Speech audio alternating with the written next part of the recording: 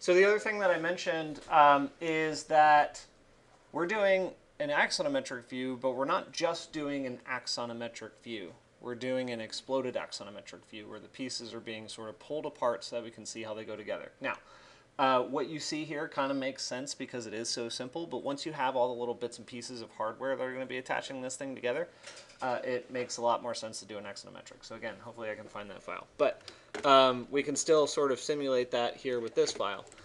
First off, the concrete is very simply put just going to yank back a little bit. You don't have to completely separate it. It's kind of up to you to determine how much overlap is going to be appropriate.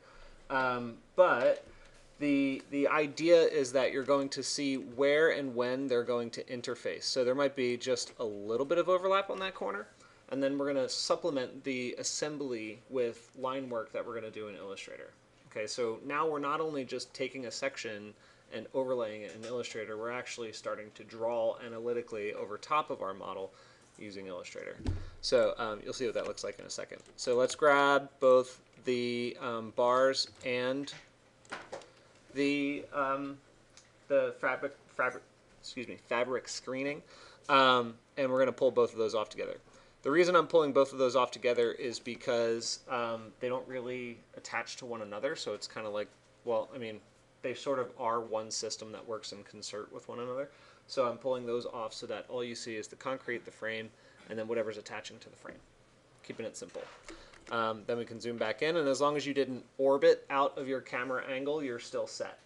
You probably will want to resave another camera angle though, or another camera position I should say, so that you don't, well, I guess so that if you need to remake the render, the proportions and stuff are going to be set as well.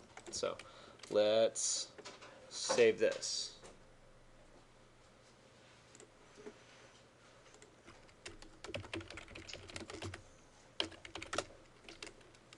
Okay, so let's set up a test render, and then we'll take a look at whether or not we like the materiality. What is that? Okay, that's just that. Sorry. We'll take a look at whether or not we like the materiality, and then we'll kind of calibrate and tweak it so that it makes some sense.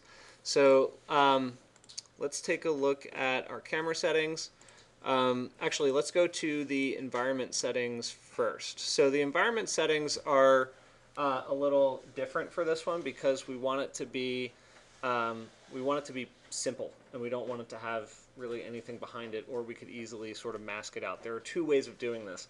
You can use what's called an alpha mask, or you can use basically just a white background. Sometimes I find that it's far easier to use an alpha mask because, well, actually, let me ask you this first. Do you know what an alpha mask is? Okay, let's talk about that first. Let me just show you an example real quick from the illustrious Google. There we go. So an alpha mask is basically, in the rendering world, it's like a positive negative layer that exists within the image that allows us to select it in something like Photoshop. So we might actually have to use 3 different software packages to produce this, depending on what and how you need to do it, and where you need it to wind up. So anyway, Photoshop is the best at using the alpha mask. Of the 3, I think, Adobe Creative Suite software packages, I think it's the only one that will allow you to clip that. But anyway, so what it does is it allows you to sort of just kind of literally mask out things that are in the background. So in this case, it was like a portrait of someone, and you can just kind of say anything that's black or anything that's on the grayscale of black to white is going to be removed to that degree of opacity. So if it's fully black, it gets completely erased. If it's somewhere like grayscale, sort of in the middle, like up here, it's partially erased. So that's just like one type of use of that. So anyway, the reason I like the alpha mask when we're doing something like this is because if you render it with a physical sky, you get realistic reflections on materials that reflect, which is really powerful when you're trying to breathe a little bit more life into a render. So actually, now that I'm looking at it and thinking about it, I think we should switch it to physical sky. It's going to give us a good reflection. So don't worry too much about the angle of the sun. You can well, yeah, okay. Let's put some sun on there. Let's take a look at rendered view. All right. So let's make sure that we're getting a camera angle. Yeah, that would have been bad because it was facing the opposite direction.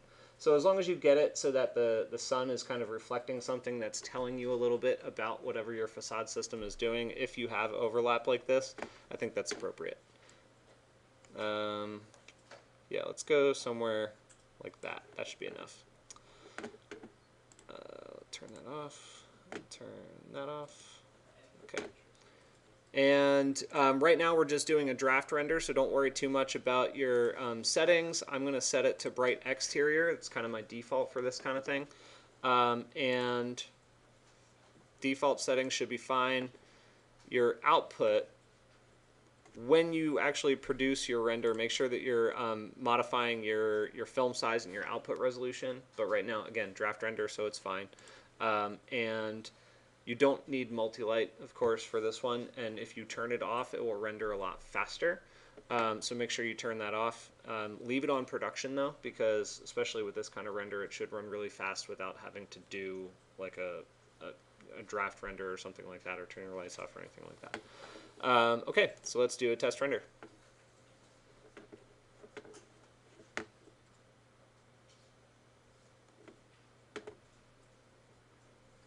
I'll let this run for a few seconds, but what you notice is that it's kind of just like this solid blue background. I am seeing some shadow. Should render a little sharper shadow than that.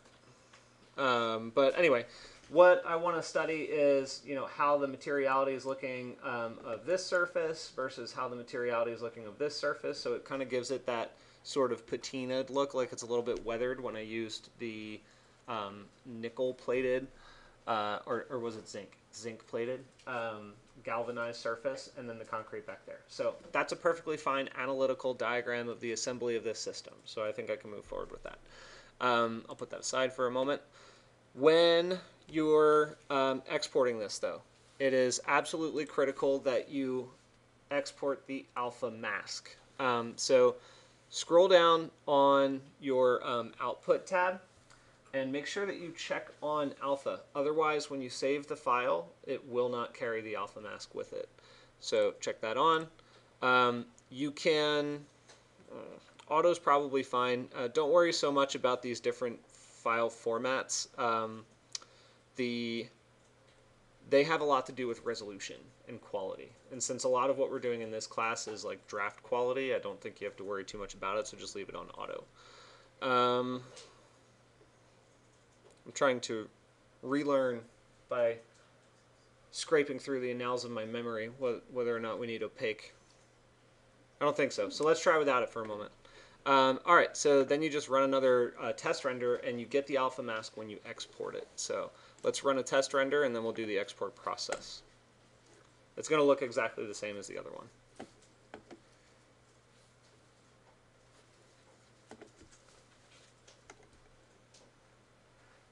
Okay. So here's the important part that I want to point out. Even though the background has turned black, the rendering of the materials is the same. So if you look at kind of the bluish nature of this right here, that looks exactly the same as the one that we did previously. I mean, it's kind of an illusion because it doesn't look as blue when it's on a bright blue background, but it is. It's the same blue. If we put it in Photoshop, I guarantee you it would be the same blue. So anyway, let's, I actually don't really like the resolution of this, so I'm going to render one for a few minutes at a higher resolution, and then we'll bring it into Photoshop so you can see really how crisply the alpha mask works on a higher resolution image. So just give me a couple minutes on that. You guys can continue to work on your stuff, and then we'll finish up on this.